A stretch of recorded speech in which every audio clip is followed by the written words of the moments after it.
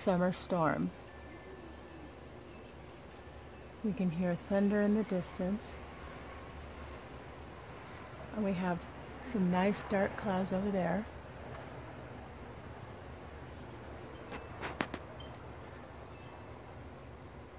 Come on now.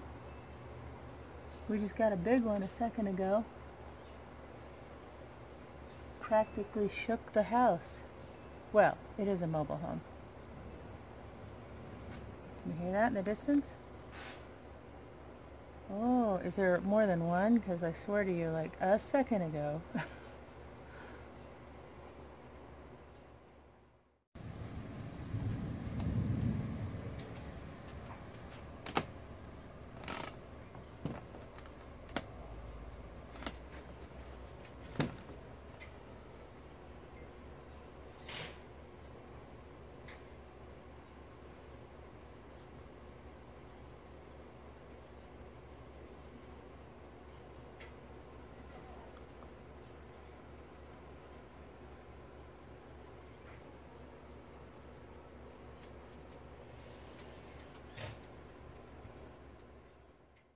So, we're in the middle of a summer storm rolling through right now, and I have to disassemble my umbrella because I have now got no umbrella. A big giant wind just came, and I was like, uh-oh, my umbrella, I forgot to put it down. And, well, it's seen better days. I mean, it's a bit old. And I did that video about the fixing my umbrella with dental floss, so I'll share that with you. And here's the dental floss, still holding just fine, but it wasn't the dental floss that gave. It was the metal itself.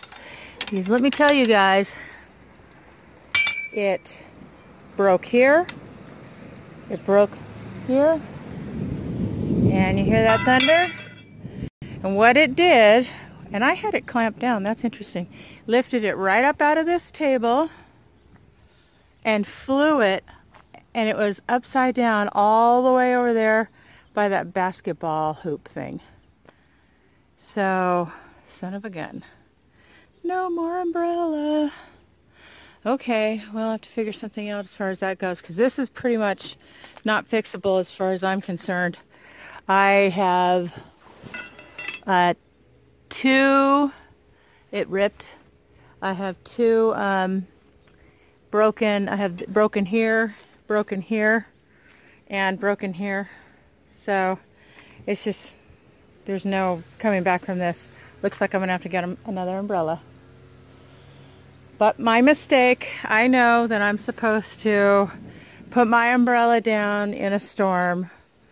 I've had it pick up my entire table and move it across the yard. Didn't do it this time, thank God, because that's glass. But, yeah. Alright. Life on the homestead. Yeah. Interesting happenings. To be honest, I still love a good summer storm. Even if it takes out my umbrella. Yeah. Well, no more umbrella, but that's my mistake. I need to pay attention. Up here in the mountains, the winds get very, very high. We've had them up to 110 miles an hour. And I've come home to all of my lawn furniture or patio furniture moved up, totally hugging the house. If I didn't have it there where the house was, I probably would have found it maybe in the neighbor's yard or worse, because at 110 miles an hour it'll pick it up and send it tumbling.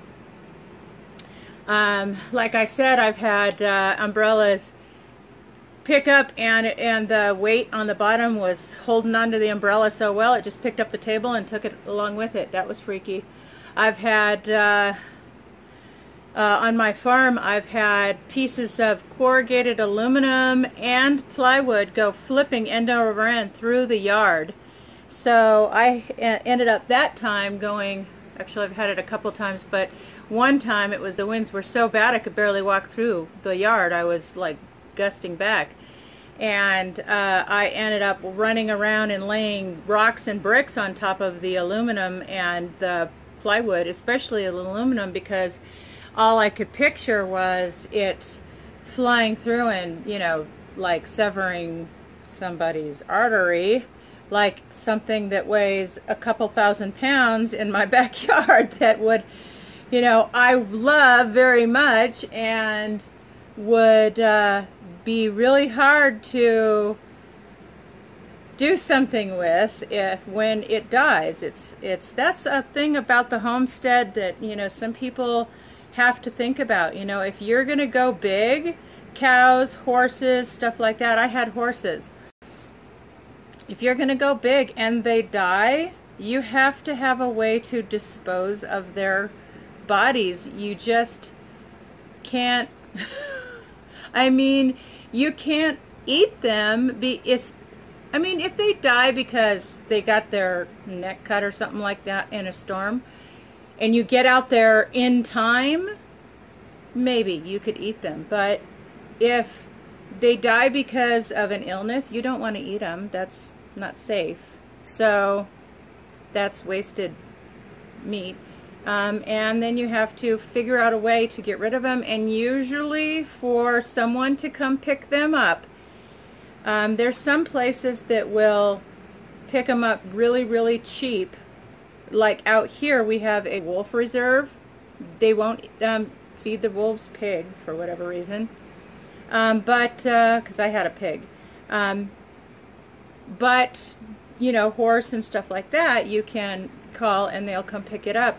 But it's not free because they have to come down off the mountain as well, further off the higher mountain than we are, to pick it up. And it's not, you know, as expensive as it is to have like a you know, veterinary like disposal service come out and come pick them up. But yeah, okay, so I digressed big time.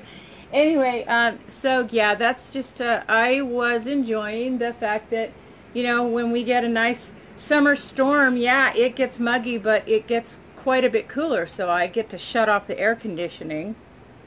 I have all the windows open. I'm enjoying the weather kind of, except now that I've been out in the hot sun trying to take care of that umbrella because it was stuck open because, you know, I left it open, so it was stuck open and I couldn't get it unopen. I couldn't get it closed, and so I finally hoisted it up into the back of my truck, and there's a cord because it had like a hand crank that you could open it and close it.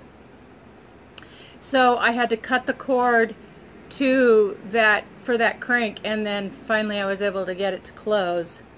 Yeah, so that was just a big fiasco. But you know, even though I lost an umbrella, I still like a summer storm.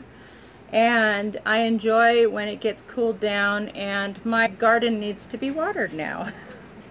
Well, actually it rained yesterday too, so but I like this kind of water better than, I don't have city tap water, I have well water, but still.